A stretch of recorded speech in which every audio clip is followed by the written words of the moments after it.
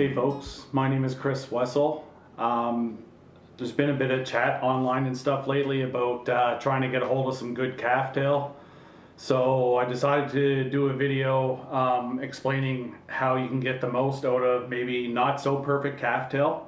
Really, when you're looking for like really good calf tail for bombers and stuff like that, you want to have straight stuff, but that only really applies to tires that are commercial tying because it saves time instead of having to manually stack it. To be honest, I prefer my bombers with this crinkly kind of fur because they do actually seem to fish better. But for me to pick this out and straighten it every time is very time consuming. I'm not a commercial tire. I do tie for other people and stuff, and I give a lot of flies away. So I look for straight calf tail, but for a recreational tire, like, just hopefully this will help you out if you do get some calf tail that's not so perfect. So as you can see here, basically a not so perfect calf tail is something that's like really crinkly, and basically that crinkliness, I don't even know if that's a word, it prevents this from stacking properly. So first thing I do is I cut off the clump I'm going to use, and I pulled out this short fur that's at the bottom while gripping this really tightly. I just kind of pull some of that out, and I'm going to put it in my stacker.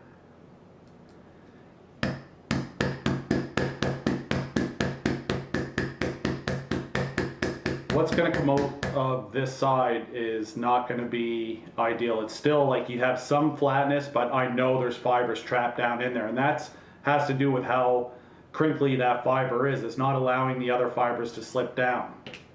So basically what I do is I grip the very tip of this clump tightly, and with my other hand I just pull this apart, and I'll lay down that because I know that that's fairly straight. The stuff that I pulled out, I'm going to do the same thing again. I'm going to grip tightly and I'm going to pull out, and basically you're separating the different layers that you're getting that's not actually lining up well, and then you take your last one and put it there and you line it all up, and then you put it together again. You can pull out a stray hair if it's there, put it in your stacker, and you restack it.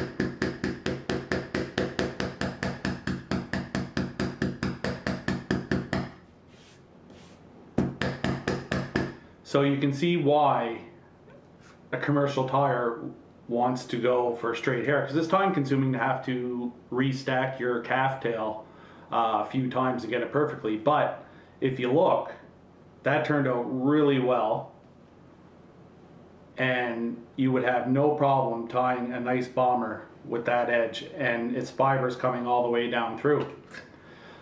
This is one method I use if I'm just tying a couple bombers for myself and I do have some calf tail that's not so perfect. This works fabulous.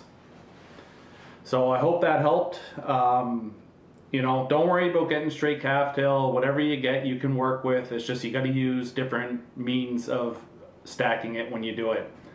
Thank you very much for watching, and up next I think we're going to try using a straightener to straighten your calf tail beforehand. Thank you. So this second method we use to straighten out or deal with some not so good calf tail, which would be calf tail that we would, really crinkly, very hard to stack. The first method we talked about was just restacking and separating fibers. That's usually what I go for every time. But there is also another method that I'm not really familiar with, but I did try it and it worked, so why not talk about it. I stole my wife's hair straightener, and I was warned that if I ruin it I gotta buy her a new one. But anyway, so I use a pretty high setting with this, and basically what I'm going to do is I'm going to come over this calf tail and I'm just going to stroke the area, applying quite a bit of pressure, and just keep going over it until you start seeing those fiber straightened out, and this may end up being really hard to see on video, I don't know, but I will tell you that it does work. I've heard from tyers and anglers that this will go back to being crinkly once it gets wet. I guess it's not so different than somebody's hair if they use a hair straightener, but you know, if you just want something nice and straight to tie in on a bomber or whatever you're using it for, then this will do the job. So I'll do it a little bit more. You don't want to leave it in a spot too long though, because it could damage the calf tail. But if you can't see it, I'm 100% seeing a huge difference between what it was before I used this straightener. So I'm going to put this away, hopefully not burn myself. And we're going to just come in, and that's really straight. So that's a straightened area we just did. And this would be an area that we haven't straightened. And we'll just try stacking a clump of this now. That's not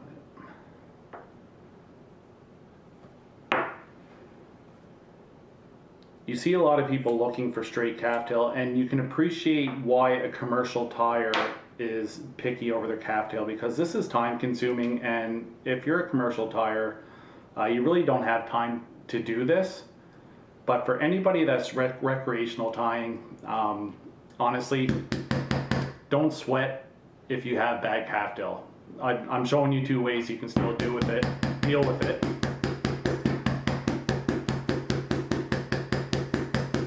And I use it all the time for my own flies. So you still have to do a little bit of separating, but this is a world of difference from what it was.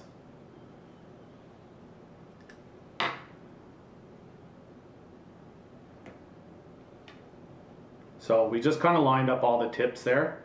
We're going to put them back together again, and we're going to restack that.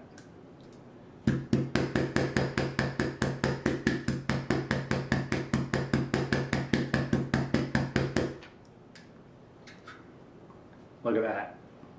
That's beautiful. Yeah, I mean, that's going to make a gorgeous bomber wing. So that's our tips there. Guys, you really can't complain about that.